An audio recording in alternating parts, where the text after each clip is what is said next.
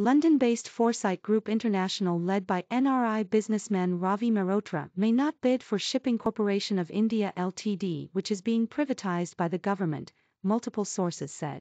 Foresight is reconsidering its interest to bid for SCI, and is unlikely to participate in the financial bid expected sometime this week, a person with knowledge of the matter said, asking not to be named.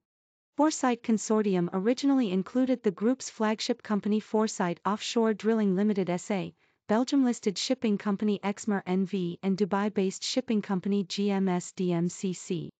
Late last year, Exmar quit the bidding consortium, putting a question mark on the group's ability to pursue a bid.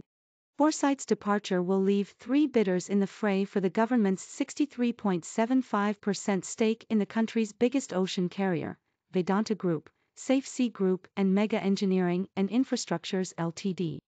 Foresight did not respond to multiple mails seeking comment.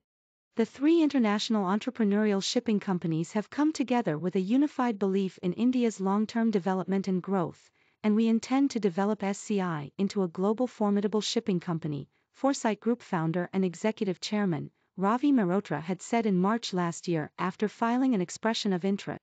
With the exit of Exmar from the consortium, Foresight does not have the financial appetite to bid for SCI, said a shipping industry source. SCI runs a fleet of 59 ships of various types aggregating 2.94 million gross tonnage. The privatisation of SCI is targeted to be completed by the fiscal year ending March. The process has slowed a bit for some reasons, an official said.